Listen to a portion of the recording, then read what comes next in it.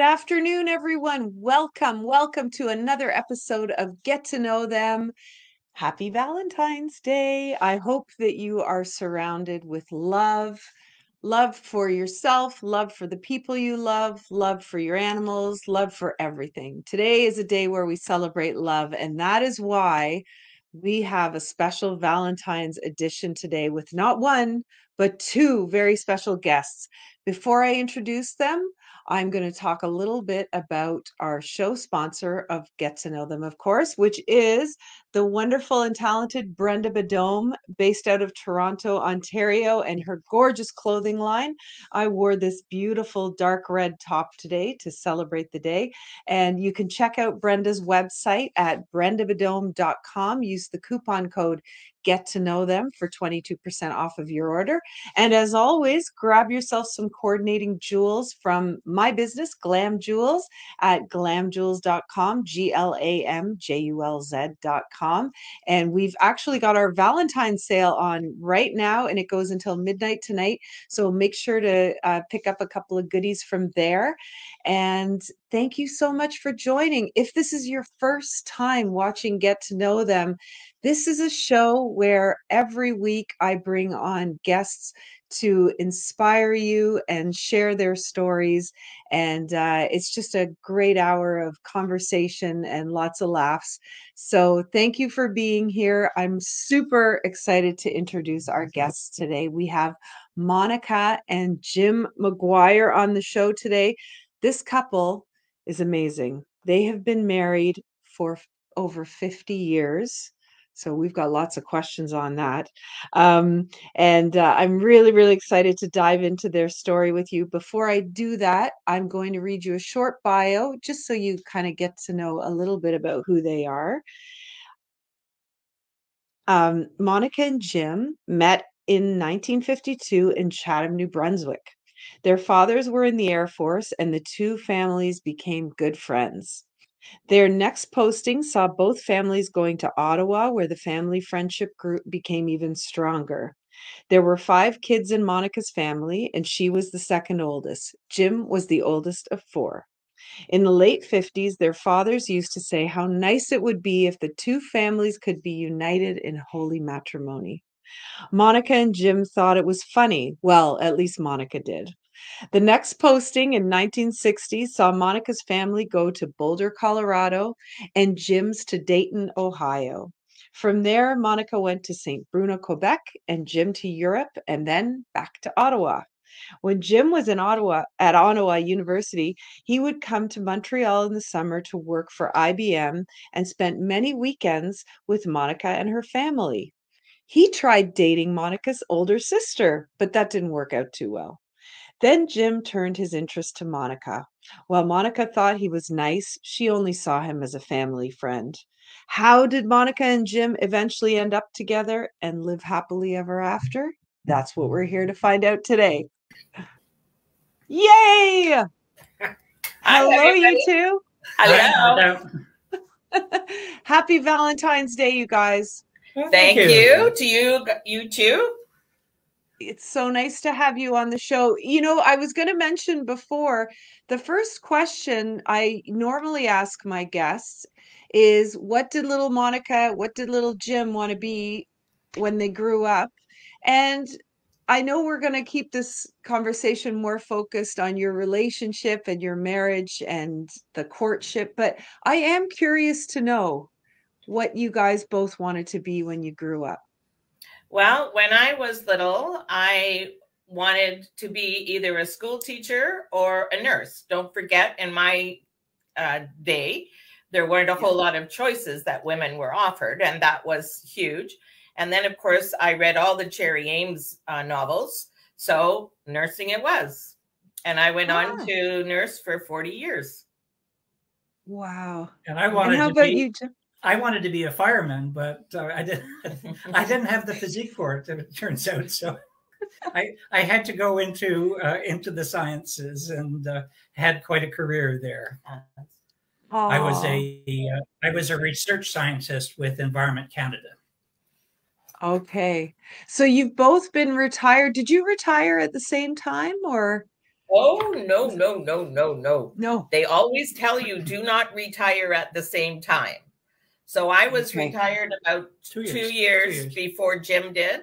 So I had my routine set up, all my playmates and everything, and then he retired. But he was told he had to find his own playmates. I Okay. had the naive notion that, you know, one of the first things in my retirement that I would do was help Monica organize the kitchen. Yeah. So you can imagine how well that went over. That's great. But you know what I love about you guys, Jim? I often see these beautiful meals that you put on for Monica, which so nice. And I think you know, there's a lot of art and creativity and talent that goes into that. The whole presentation is gorgeous, so I commend you on that. I Well, love it. thank you. So sometimes they work and other times they're just done for fun. And clearly I have no idea what I'm doing in the kitchen, but you know, after 50 years, I pick up a bit from Monica and I, you know, try to add garnishes and whatnot, which generally don't work out very well. And I actually had a stunning miscalculation with Kraft dinner and sliced hot dogs about a month ago. That actually wasn't for her, but she managed to put it on Facebook anyway. So I'm embarrassed. He knows better I than did see that. Kraft dinner. And this is a sort of like a nostalgic thing from years ago when I was a grad student in Edmonton, living alone as a bachelor. I used to be able to go down to the Safeway and get KD for 17 cents a box. So I started talking about. I talked about that on and off over the decades. So she bought me a box of the stuff just to call my bluff about a month ago. And oh my God, it was awful. It is awful stuff. I remember, do you remember the KD that wasn't the macaroni shape? It was the shells. The shells, no. Yeah, the shells. And we had a lady down the street. She used to make, all the kids would go there for lunch and she would make that with the shells. And I remember I loved it when the powder got stuck in the shell and it was so salty. And now it's like, oh God, there's no way I'd eat that. No. So I think a great jumping off point in our conversation would be from the point in the bio where we talk about Jim asking your older sister out on a date and that not working out too well. I'm curious to know what happened during that date, Jim. Well, you know, memory is mercifully has blurred. I can't actually remember that. But I do remember that Monica was the catch, and that became apparent. You know, after a few years or whatever, and that kind of reminds me, you know, how talk about sex as attracting each other. I mean, Monica was always very attractive. I fancied myself as a really terrific dresser. You know, and back in the day, I didn't mind mixing stripes vertically and horizontally, and you know, I mean, this is what peacocks do, right? I mean, that's how you attract. You're a flamboyant dresser. Well, it turns out that I think her way of operating was, I love you, you're perfect, now change. Just as close. Yeah, ever since I just wear drab stuff, and she's the peacock.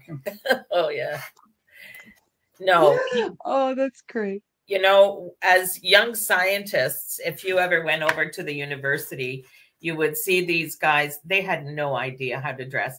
They'd get up and they knew they had to put socks, shirts, and pants on, and they didn't care what they were or what they looked like, and they would go in public like that.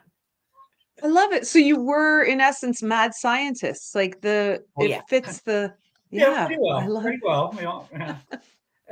That's great. So I also love in your bio how you talk about how you know the two families were so close, and that the two dads said, "Wouldn't it be nice if we all came together in holy matrimony?"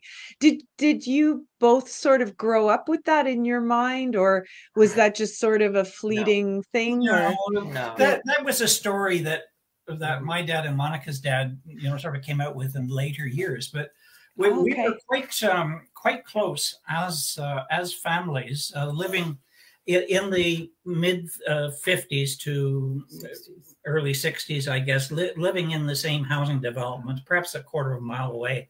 But we have got really interesting pictures. For example, we were going up to a lake this is in Ottawa, a very popular lake about 30 miles north of Ottawa in Quebec.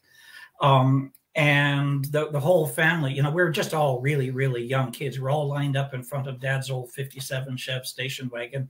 We've got our bathing suits on and our flippers and this kind of thing. It's one of the earliest pictures I think we have. That's about 1957, 58 or so. Yeah. Yeah. Oh, I love that. I have braids and he has a Speedo. Very sad. So cute. Well, I love the photo that I posted of you guys from, I guess, your early courtship days. Were you already married in That was our going away. That was the day we were married. Oh, yeah. Oh, that's great. Yeah. Yes, I love that picture. And so what was your first date like? Wow. Yeah. We had a great first date. So when Jim was at Ottawa U, I finally went into nursing at the Ottawa Civic. So this was about 1967. And then he came back on the scene and he was, in and around me. So we went on a date one night and we went to the movies. And the movie then was Barefoot in the Park. And it was a really wonderful, romantic, fun movie. And Jim, to me, was pretty staid. So we went parking and there was a park. And so I said to him, let's take off our shoes and socks. Girls in those days went in dresses and nylons. So we went skipping through the grass in the park. And I thought, he did this and he was willing to be a real goof to make me happy. And I thought, wow, there's something in there that I really like. And that was amazing. So Jim, you took off your socks and Monica, you took off your pantyhose. That's a big commitment with the pantyhose on a first date. It certainly was. Well, it was back in the day, Monica. But then he, in 68, he went out to Edmonton to go to U of A. And I was in Ottawa. So our whole courtship was 3 years, long distance. That's back. And how did you make? That was back in the days when you had to pay for long distance. Yeah. It's not right. The same. That was. So one of these times, so we'd profess undying love for each other. Well, maybe a little later. We, I'm very practical. And so I had said to Monica, meanwhile, she's conferring with her mother every time Jim comes home, for Christmas or in the summer, fly back and be with my parents. And so I said to her one October or so, I'm thinking, what can I get her for Christmas? And so I asked her for her glove size. Size. Glove size. Well, she got together with her mother, and of course, this could only mean one thing. Well, they were wrong. I'm quite surprised. Actually. I got gloves. Oh, God. So then at Easter, he was coming home, and I said to my mom, if I don't get a ring this time, that's it. He's packing his bag. Well, I didn't get a ring. Same story in the summer when he came home. So the following Christmas, it was like, this is it. This is really it. And that was the year he brought the ring and the one knee.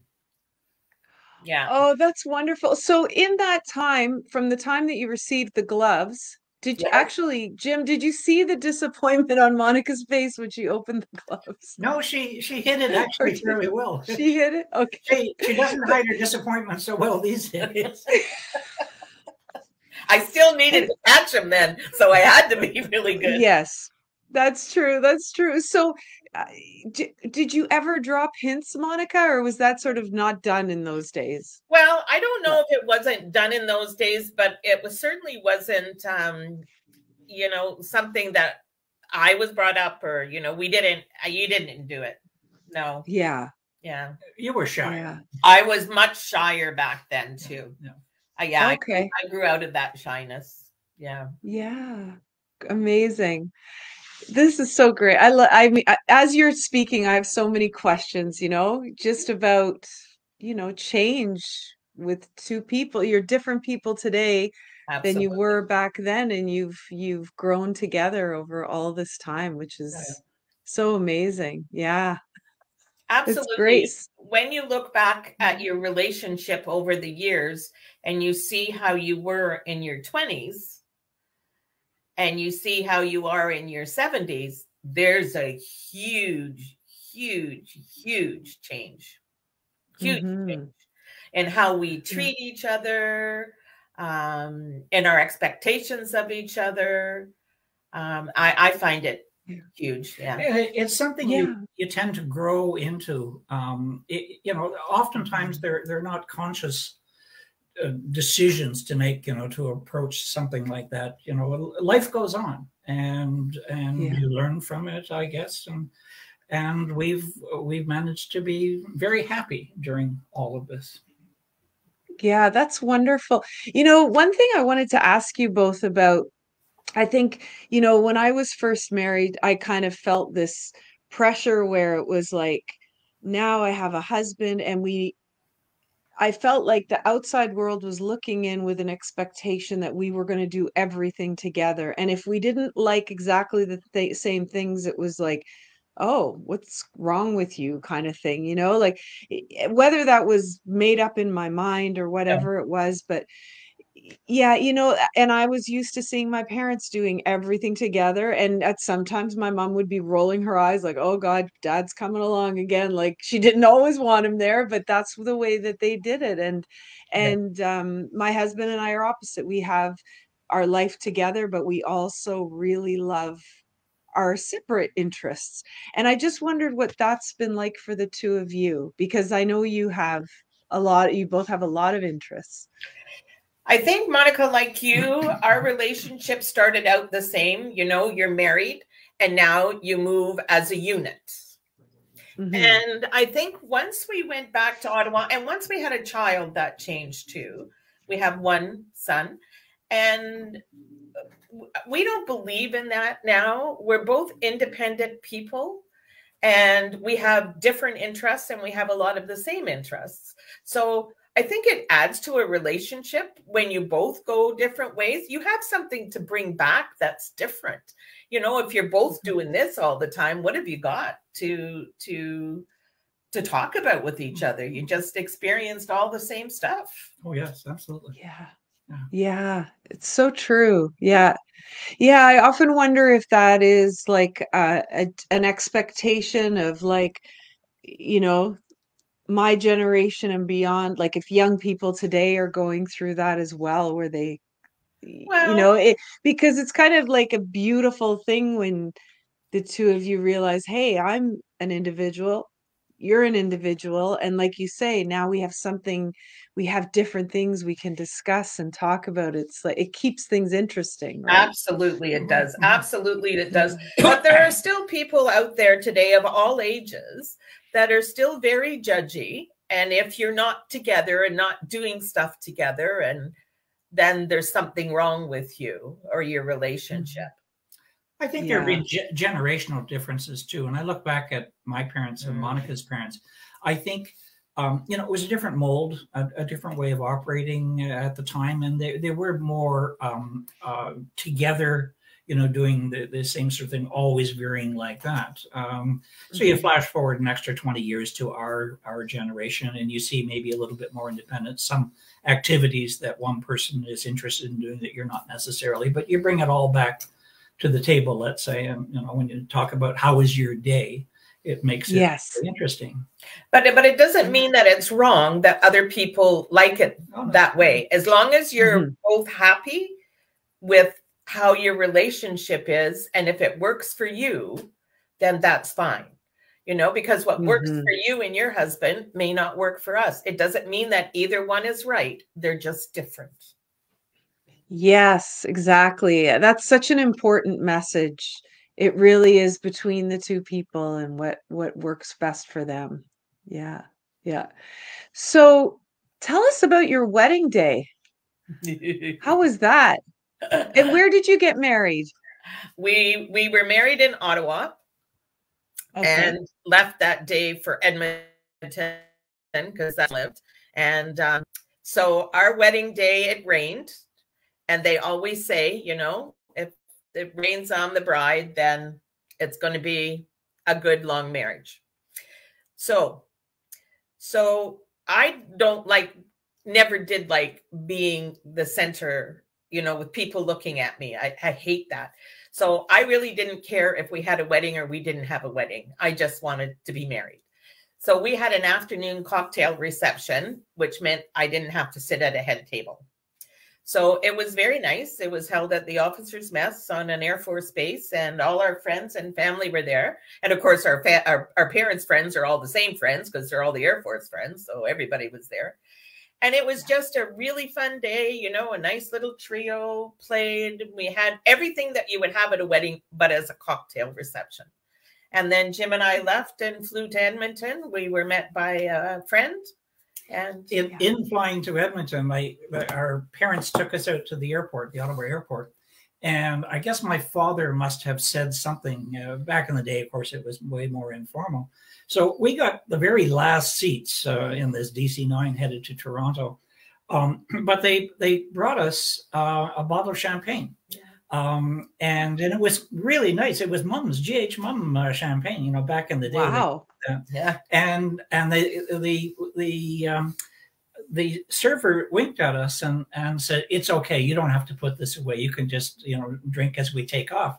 And we had been sprinkled with confetti, so it was pretty obvious what was going on. And we got to Toronto, and it was the same sort of thing. We were treated royally, you know, getting on the Air Canada flight out of Toronto to Edmonton too. They saw they saw the confetti and said, "Oh, you know, this calls for more champagne." You know, so that was a lot of fun.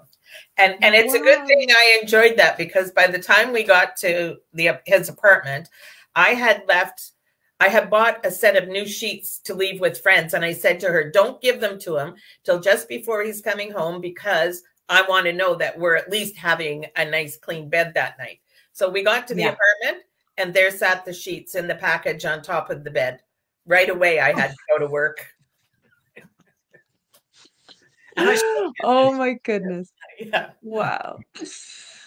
But can I tell you about my wedding cake topper? Because this is, of course, I was going to say there's a prop there that needs to be talked about. So yes. Take a look. Whoops, where is she? See her face? Whoops. Yes. See how ugly it is? There, she has a crack. His head fell off on our 50th. His head is here. It doesn't bode well for Jim. How do you feel about that, Jim? You know, the fact that it's decapitated really is not a comment on the marriage. I'm just saying. So this bride and groom were on my parents' wedding cake in 1947. And it had always been at home.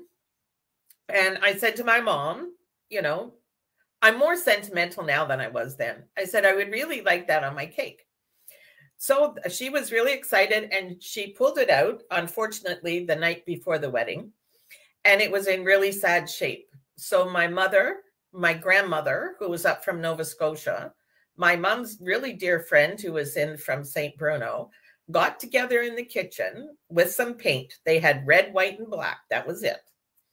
And they decided to fix the bride and groom. This was all done, by the way, with rum and Coke in hand. Oh. So this is why the poor bride has a slash where her mouth should be. The groom has a dirty chin. I think it might have been a beard.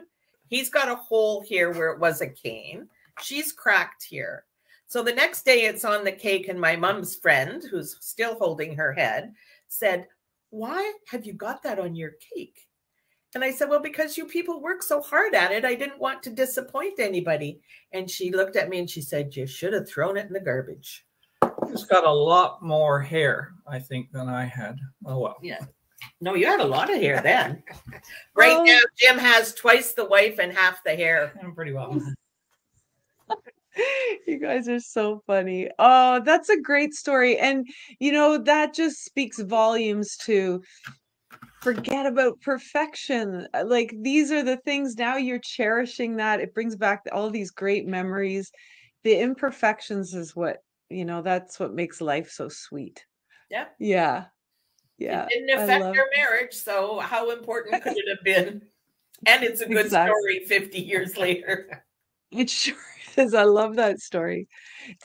How about a honeymoon? Did you have a honeymoon or Yes, yeah? um, we did.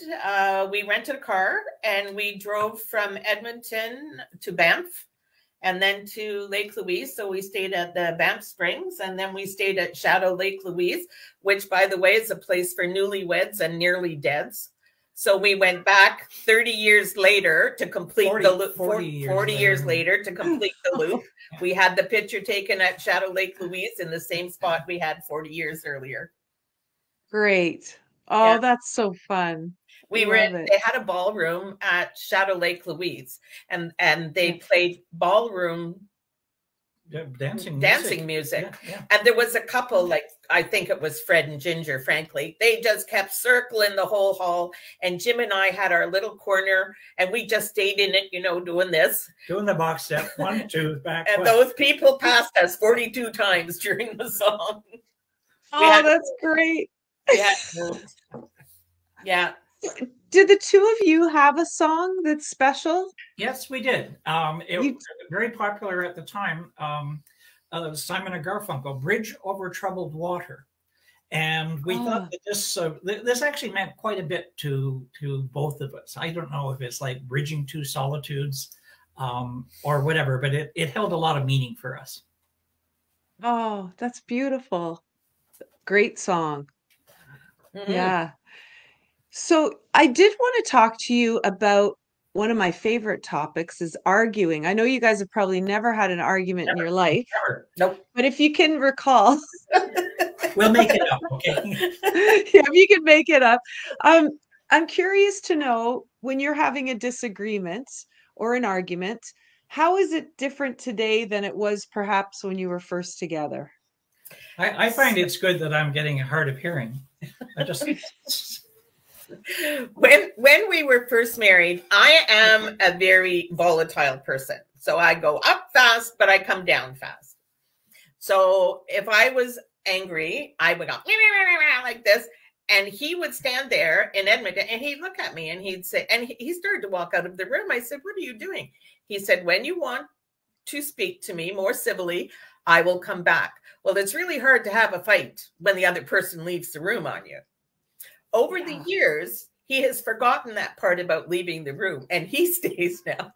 So we're both very vocal when we have a fight. There's yelling, but you know what? I don't think that it's a bad thing because it all gets out there, and then it's done and it's gone. Unless I want to pout for a couple of days just to give him the cold shoulder. But aside from that, so people who say they never fight in a relationship, man. I don't get that. But we try to avoid being demeaning, shall we say. No. I mean, you can argue at full volume over certain things. It's almost like a dispassionate argument in that regard. It's not a real personal thing. No. Yes, that's right. Yeah, just looking at the problem and fueling it with the passion and everything, but not being demeaning to your partner. Yeah. We have a great deal of respect for each other. I have to say, I think that's one of the things that for me is strong in a marriage is respect. Yeah. Yes. What do you guys think about the don't go to bed angry thing? Oh, no, we've gone to bed angry a lot of times. No, but it really is probably a good idea, if only, that it speaks to the necessity to resolve things sooner rather than later. Mm-hmm. Yeah. But we did it over the years. Yeah. Human nature being what it is, it's very difficult to let things go right away. Is it a good idea? Yes. For sure it is. Yeah. And especially as you get older, because who knows? Yeah, I feel like that's been a lesson that I've learned is this whole thing about never go to bed angry. You hear all these messages, and then I found that I was trying to resolve something quickly that wasn't ready to be resolved. Like I wasn't ready to resolve it, but then I was becoming like the people pleaser to get this thing like, let's just get back to, whatever. But sometimes my husband's taught me that the space to think and just sort of process is a real gift. Absolutely. And that's very Yeah. true, because and when I say, you know, like I could give Jim the cold shoulder for a day or two, during that time, you're also thinking a lot about what was said, who said it, how it was said, did it need to be said? And sometimes you look at yourself and say, oh my goodness, like what's wrong with you? Why did you do that or say that? So yeah, I think your husband's very right. I don't think it hurts to take time to get over whatever it was that you were arguing about. Yeah, and you don't have to sacrifice your principles just for a speedy resolution. No. That's right. Yeah. Yeah. And you can't agree to disagree. There are things that we will never agree on. Never. Stripes and solids. Yeah. That's right. The stripes and solids. What was your last argument about? Do you remember? Oh.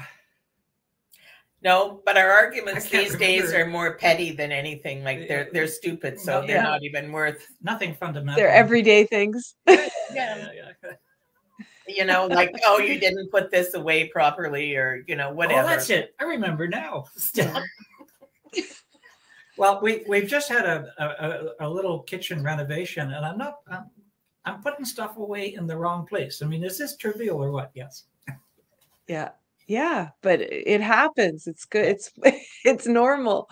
Oh, yeah. We don't have arguments over major things anymore. That's we're too old and too tired to get into all that anymore. Yeah, yeah. And you have wisdom now to move through those things with you. Oh, we'd like to think so, Monica. Yeah. Of course. I can feel it. It's vibing off the screen here.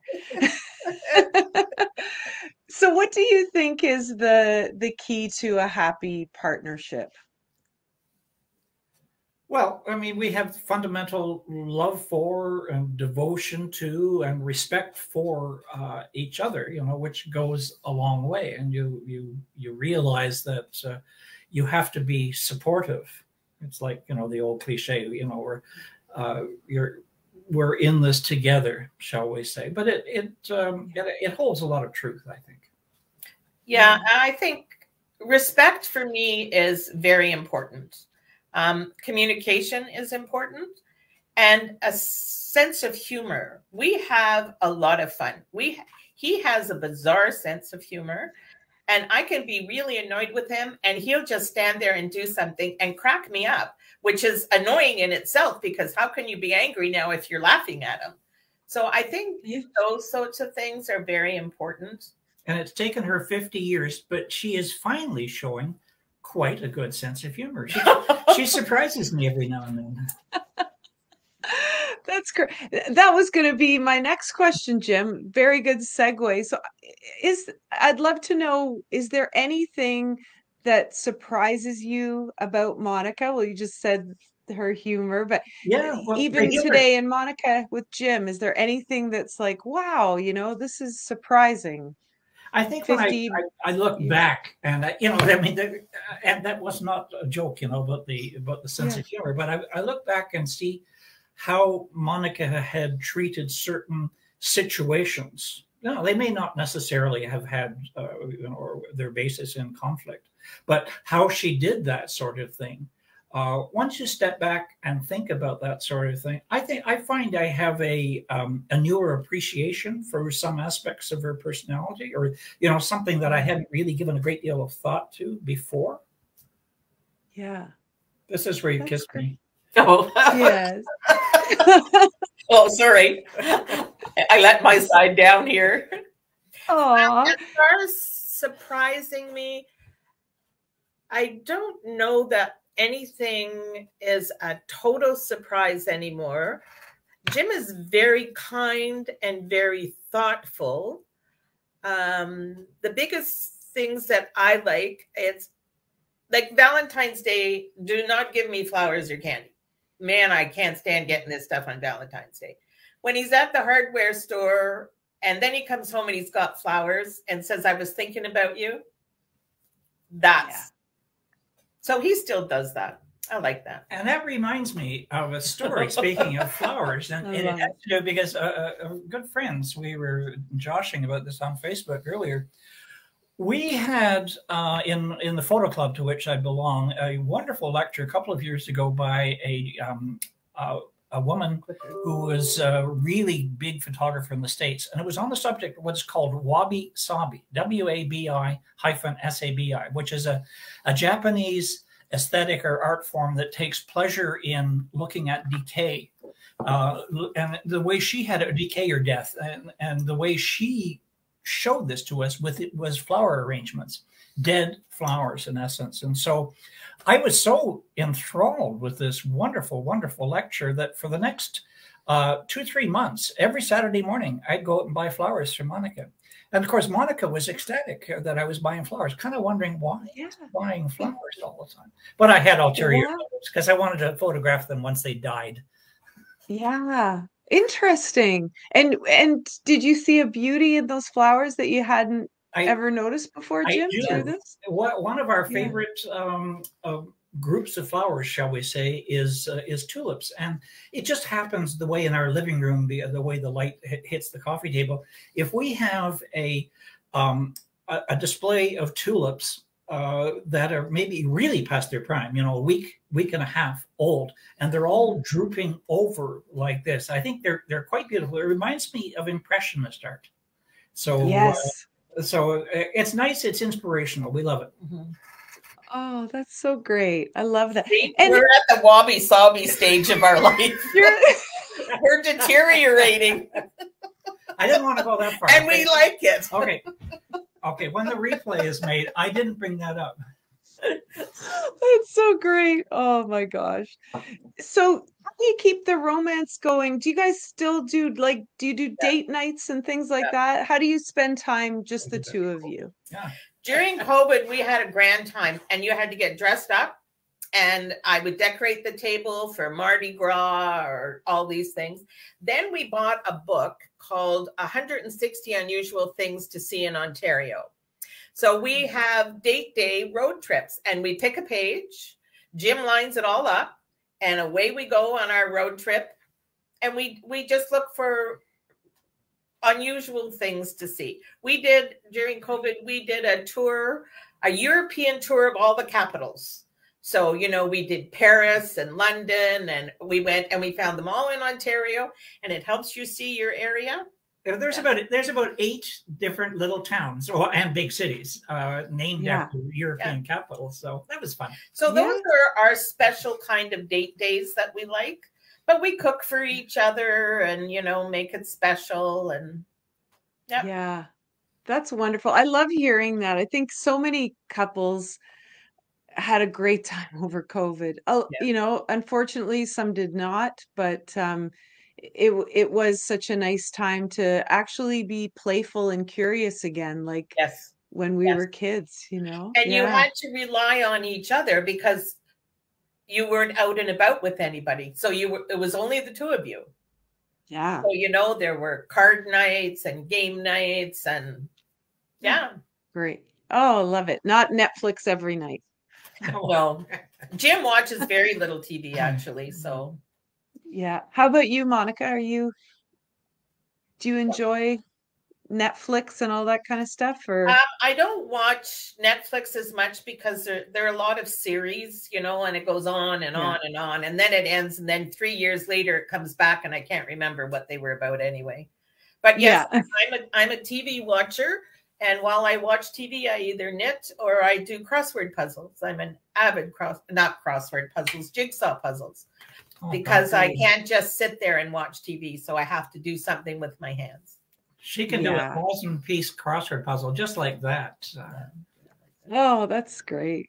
I love it. What do you guys think about young people today and how they get together? Like either through online dating or, it seems to be harder and harder for even in my generation, we had dances to go to. To me, it seems sort of sad in a way that there aren't as. It makes you wonder as time goes on, the generations approach these sort of things differently.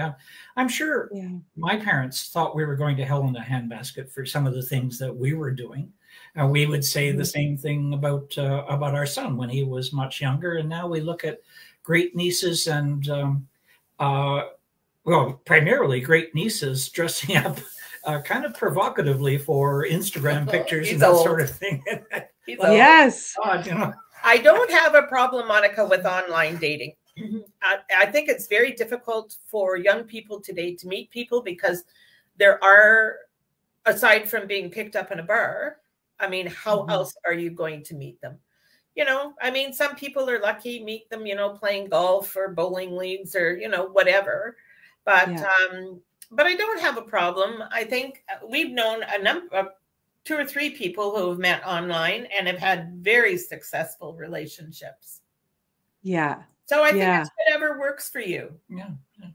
Yeah, that's right. You got to roll with the absolutely what's happening. Yeah, absolutely. Yeah. Roll with the times. That's right. So I've got all these questions here. I have to look. So what I wanted to ask you both as the final question, unless you have anything else that you would like to bring to light here, because this is just so cool. I wanted to ask you, Jim, what is your favorite thing about Monica? And Monica, what is your favorite thing about Jim? I know we covered a lot of things you love about each other, but if I think with Monica, she's almost always up. She's bouncy, she's vibrant, she's really enthusiastic, a happy sort of person. I tend to be a bit more of a curmudgeon. But this is amazing. You see, I mean, you could just see the difference in something so trivial as how she makes the answering call or whatever on our answering machine. You know, you know, if I were asked, I would say what, but not her. You know, I mean, it's just like Mary Poppins. Oh, that's wonderful. Okay, that might be a little bit exaggerated, but I am more positive than him. About Jim, I love his sense of humor. He makes me laugh all the time. I really, really, I just love that. And I love mostly how he treats me. I like that he's always very thoughtful about what I might need. He's very much a gentleman still, you know, for doors and don't carry that. It's too heavy for you, blah, blah, blah. So yeah, all of those, but his sense of humor, I love his sense of humor. Oh, great. I love that. That sense of humor always gets the girl, I have to say. Yeah. It's so important. I think laughing every day is the best. Yes, absolutely. That's well put. Yeah, it really is. I'm so grateful to both of you. And Jim, I wanted to say, you know what I love? You know how you kind of notice things when I've known Monica, but I haven't known you as well. And one of the things that struck me without even talking to you was when I asked Monica to do the interview, and then I said, and do you think you could do it with Jim? And she said, absolutely. And that just sort of showed, you know, how much you are there for her, because it would have been fine if she had said, well, let me just go over it with Jim. But just the absolutely was like, wow, this guy's great. You know, he's up for anything as long as it's yes, he is. Beloved Monica. Thank you, Monica. But I mean, what else are you going to do on Valentine's Day, for goodness sake? Yeah. But you're right. I wouldn't have missed this. Oh, that's great. I'm so happy. Thank you both so much. Thank you. Thank you for having us. You were a great interviewer. Oh, thanks. That's so great. I'm going to put you back with the virtual champagne, and I'll say goodbye to the folks, and then I'll come back to you in just a sec. Okay. All right. Bye now. Thank you. Bye. Thank you guys so much for tuning in. What a wonderful love story. I'm always into love stories. Doesn't even have to be Valentine's Day. This was so great. Big thank you to Monica and Jim for sharing their story with us today. And as always, make sure you check out our show sponsors, brendabadome.com. Use the coupon code Get to Know Them for 22% off of your order. Check out our Valentine sale. Get yourself some coordinating jewels. And I will see you back here next week with another amazing guest. Keep on showing the world your sparkle. And thank you so much for tuning in today. Bye for now.